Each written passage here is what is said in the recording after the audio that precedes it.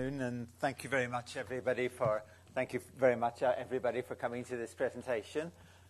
This, as Michael said, is another country that was part of that UNU-WIDER project, looking at growth and poverty reduction in Africa. I was involved in a case study in Rwanda. We actually had 2 studies in Rwanda. That one focused mostly on poverty and the links between growth and poverty reduction. I've been working on poverty in Rwanda for about 15 years, on and off. And so, of course, when one does poverty calculations, one routinely computes Gini coefficients and looks at the evolution of inequality. But we never really properly analyzed the case of inequality. So I wanted to try and look and say, what's happening? Now, if one looks at some Gini coefficient data, and of course WID is the source for this, not the one that Finn talked about that was updated this morning. This is the one of a few days ago. If we just compare countries in the East African community, Rwanda has the highest level of inequality. Now, Kenya's about 45, Uganda's about 43. The latest figure for Rwanda is 49. Burundi and Tanzania have much lower figures. But Rwanda's got the highest inequality in the East African community, but it's also got higher than most other countries in Eastern Africa or even West Africa.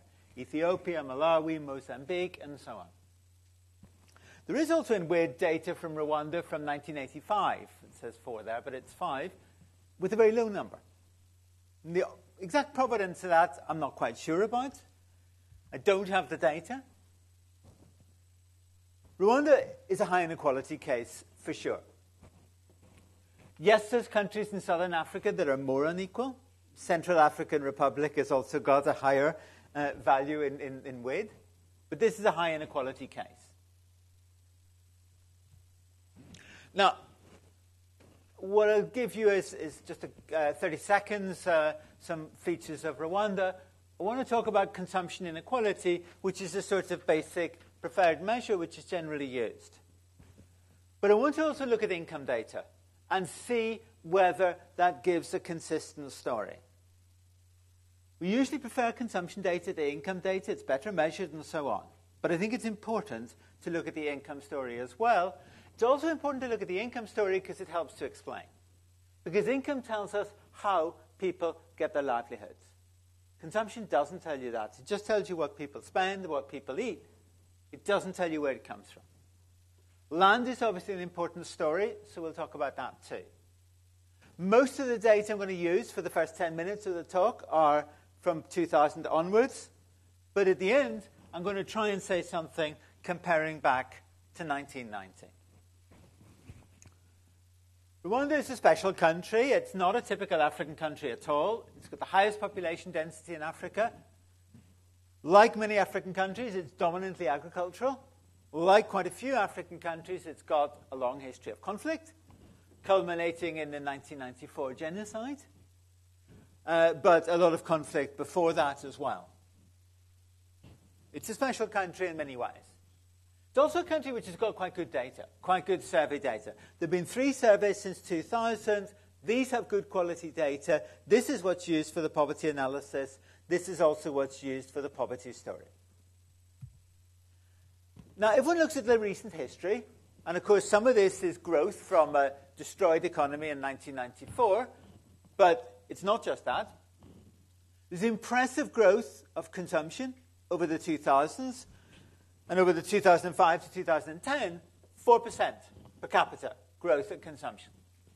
Poverty fell significantly, much faster than was Michael reported in the case of Kenya, for example, 59% in 2000, 45% basically in 2010. We're using, of course, real consumption per adult and so on. Those curves, those growth incidence curves, show the pattern of change. That shows the pattern of growth of consumption by percentile on the bottom.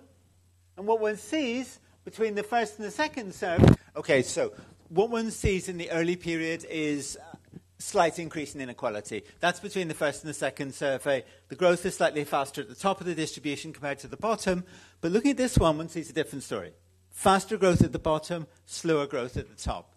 Now, those charts already tell you what's happened in inequality in these over these two sub-periods. It's gone up slightly in the first period, and it's gone down, certainly, in the second period. Now, if one calculates measures of inequality, and there's different measures of inequality at the bottom, the ratio of the 90th to the 10th percentile, the generalized entropy index, two versions of it. The GE1 is the tile index, and the Gini coefficient. And what one sees is an increase in inequality between the first and the second survey, and a bigger reduction in inequality between the second and the third. So inequality at the end is lower than it was at the beginning. What one also sees in those data, though, is that these are high levels of inequality. These are high levels of inequality compared to the other African countries we saw. There's no question about that. If one tries to disaggregate a little bit and sees what is the pattern by region or by an urban-rural breakdown. So this is the capital city, Kigali, other urban areas and rural, and 5 provinces. And what one sees is a very big difference between urban and rural areas and between Kigali and the other provinces. The other provinces are much more rural, but one sees much higher Gini coefficients in Kigali compared to the rest of the country. If one uses a tile index that has the property of decomposability, and we can say how much of the overall inequality is due to inequality between groups, here between urban and rural, or between the provinces. And what one sees is that there is a massive contribution of inequality between the groups. Here, between 25 and 30% of the whole inequality in the country is just accounted for by the differences between these 3 parts of the country. That's massive. Compared with many other countries, that's a huge number. There's a very big urban-rural differential here. That's for sure. If one does the breakdown by province, one gets slightly lower numbers, but it's still a big story. Or if one does the same thing at a district level, the same story. There's a big degree of geographic inequality here. Now that's consumption, that's the preferred measure, that's the measure routinely used for talking about inequality. But the survey also collects information on income. We can look at different components of income, and as I said, that's interesting because that can help us to understand how people pay for or are not able to pay for consumption. It's linked to livelihoods. Now, the problem is the income data is usually not particularly good. People don't report accurately their incomes and so on. We've calculated income in this data. The measures are not too bad and generally get better over time. So there's underestimation of income in the first survey, less underestimation in the second, and income is similar to consumption in the third. If one does a scatter plot of income against consumption, that graph in the bottom right, broadly there's a positive association. And this is taking out the common elements. So some things like consumption of own production are included both in income and consumption. Taking those things out, we still get a positive association. So I think there's reasonable reason to think that the income data is probably okay. So what does it say about inequality? Well, again, the same structure as we had before, Gini coefficients and tile indices, but let's just look at the Gini coefficients. High inequality. Income inequality is higher than consumption inequality. That's not a major surprise. It's less accurately measured. It's more volatile. That's not surprising. But again, we see the same difference between urban and rural areas, perhaps a bit smaller here. And again, we see the same difference between Kigali and the rest of the country. What we don't see there is a clear trend. There's not a clear trend. The story of consumption inequality increasing and then decreasing, that's not shown in the income data. Now again, that's possible, and it doesn't mean that the consumption numbers are wrong. These are less accurate data. But what we do see is the urban-rural gap. Broadly speaking, the features that we saw in the consumption inequality data, I think, are pretty much confirmed here. Now, it's a huge agricultural economy, so therefore land is potentially a very important factor. So if one looks at land inequality, now there's information where people are asked to report their plot sizes and so on. Land inequality, again, we can calculate Gini coefficients for plot size, for area of land. And then again, we see in the yellow shaded column, the left yellow shaded column, quite high values of Gini coefficients. That shows the same pattern as the consumption. It increases and then falls. What one also sees, though, is very large numbers of households cultivating extremely small areas of land.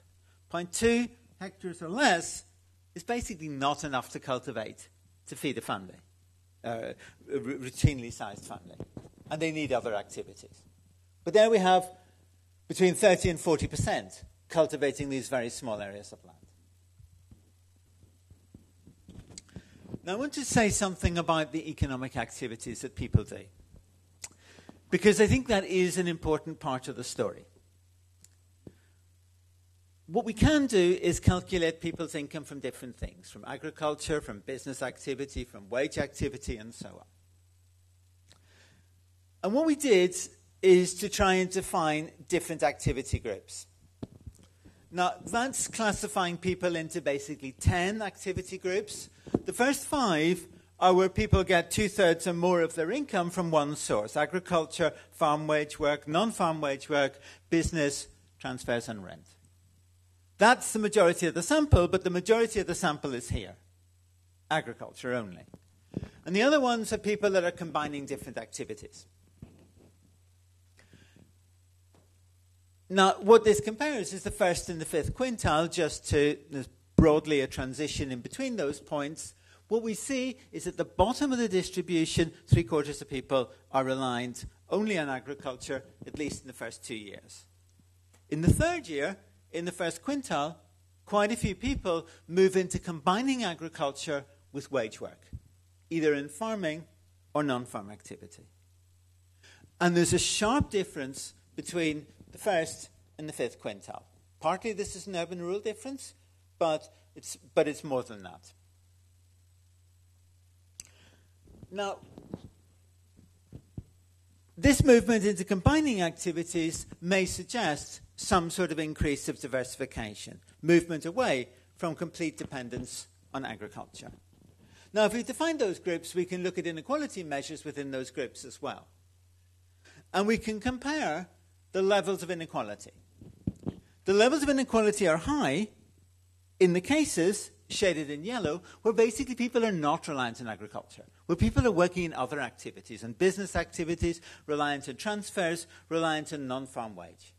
These are the high inequality activities. In agriculture, farm wage work, and other things, inequality levels are generally lower.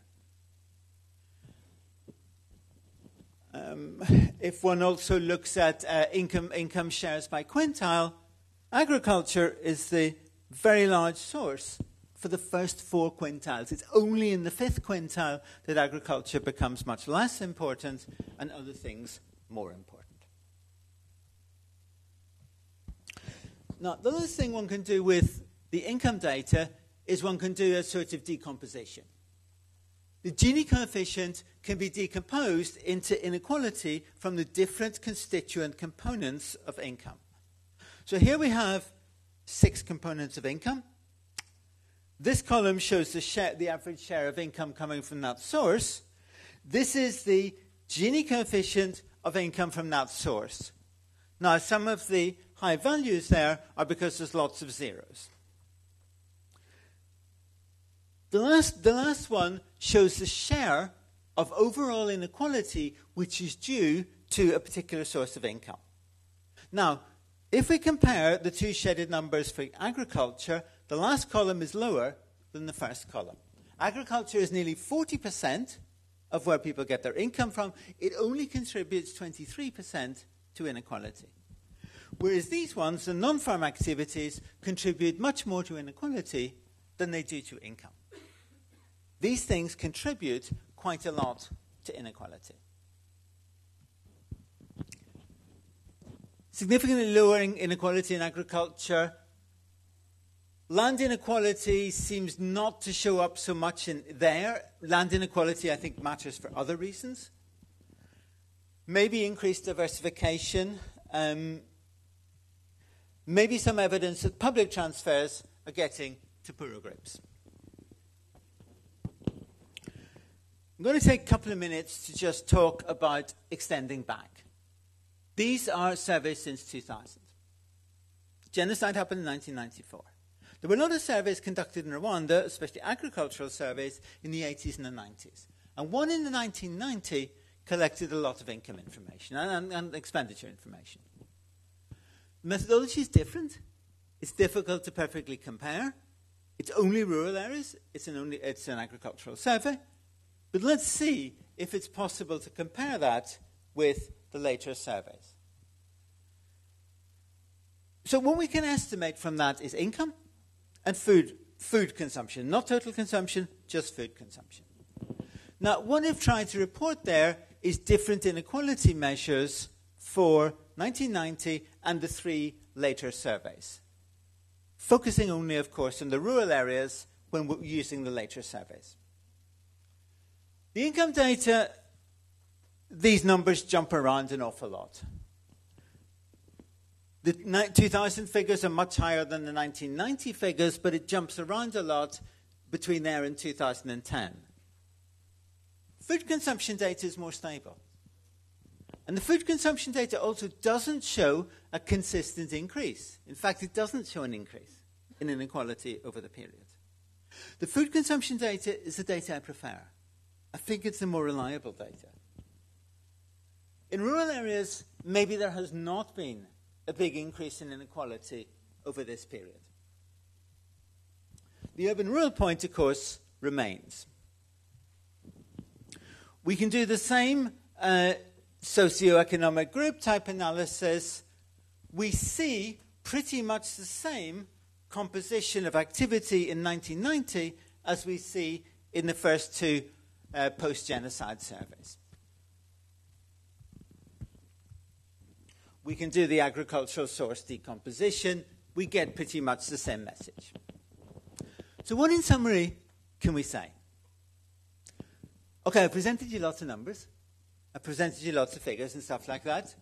Some of them I have more confidence in than others. What do I think we can say? Inequality in Rwanda for sure is high. The numbers that were talked about for Brazil this morning by the minister, current Gini coefficient, it's not that much higher than what it is in Rwanda at the moment. Rural inequality may not have increased that much.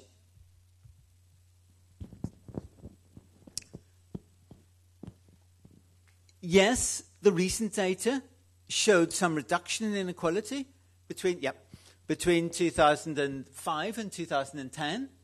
Land inequality shows the same thing. But I wonder if that's sustainable.